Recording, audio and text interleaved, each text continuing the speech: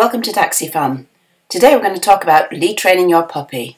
We've had Dachsies for nearly 50 years and we have done showing, breeding, owning and most of all loving. So keep watching to see how we lead train our little babies and hopefully you'll avoid something like this and end up with something a little bit more like this. During last year's lockdown, it wasn't so easy to get the puppies out to train them because the vets weren't inoculating. So we had a few outings with our last litter in the puppy pram just to get them used to the outside world. This time we're able to get them vaccinated, so today we're looking at our latest gorgeous shaded red puppy here, Maisie. She's going to be introduced to a collar and she's going to be introduced to a very light lead. When choosing a new collar for your new baby, you need to go as small as you can. Quite often hard to find in a pet shop or online. These collars show how small we're going. This little cat collar with the bell on is ideal because it's soft and lined on the inside, but a short canvas one will do.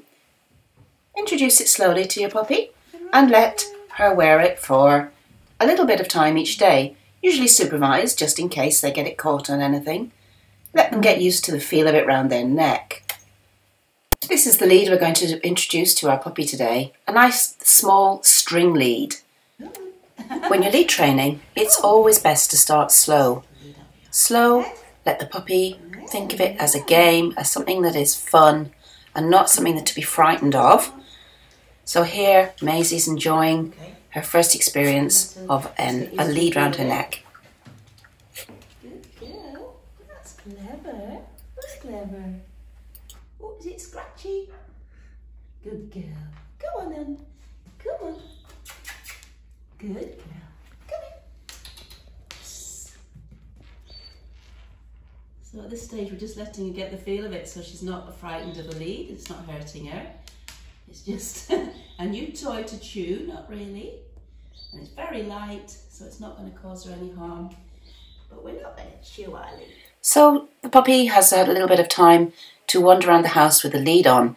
And we're going to start some more formal training now with it, using a nice tidbit, some cheese or chicken, to get her excited and to get her used to walking where you want the puppy to walk. So it's not really causing her any worry or any anxiety. She just knows that walking up and down with this little string round her neck will result in some nice chicken and a nice treat.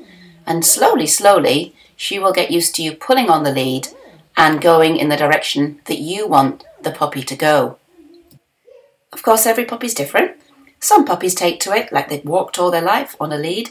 Other puppies may take a little bit more patience and perseverance. This little girl, she's not sure whether she wants to play or not.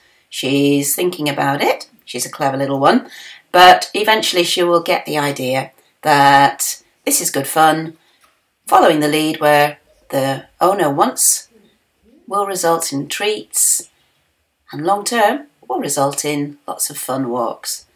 Maybe, maybe not. Yep, I'm coming. Okay, I'll come a little bit. Oh, cheese, yes, I'm coming now. And what a good girl. She's getting the hang of it slowly.